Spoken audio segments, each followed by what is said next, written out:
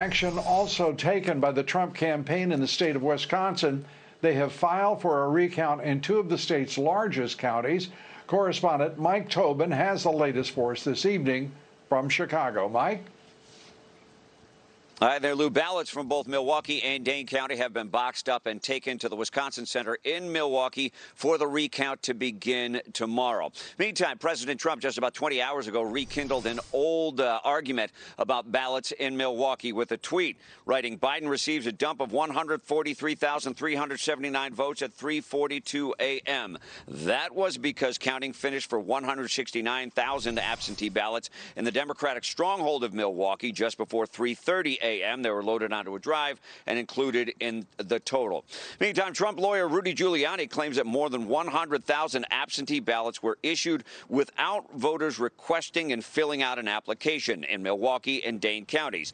That would violate Wisconsin law and invalidate the vote. Take away any number of those, and that 20,000 lead disappears.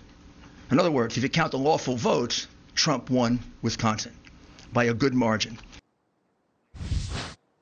Megan Wolf, the administrator for the Wisconsin Election Commission, says if there were more absentee ballots than requests for absentee ballots, that would have shown up in the canvass, which was just completed, and it will show up in the recount. That sets the stage for the recount, which starts 9 a.m. tomorrow. There will be 134 counting stations, 2 counters per table, 3 observers. Plexiglass will separate them. The observers will be kept at 3 feet.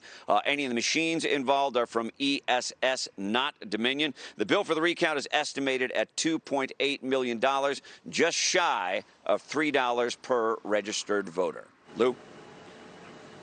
Mike Tobin, thank you so much. Mike Tobin reporting. Election officials in Georgia are expected to release a report tonight, a report on the state's hand recount results.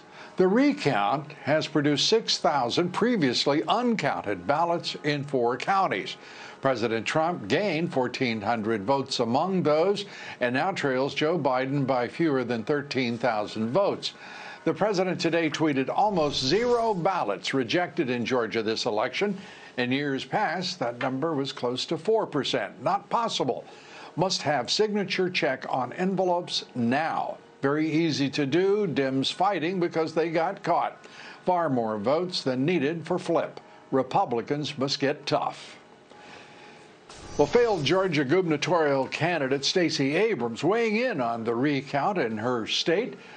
Abrams says President Trump should acknowledge the legal sufficiency of the election as she did in 2018.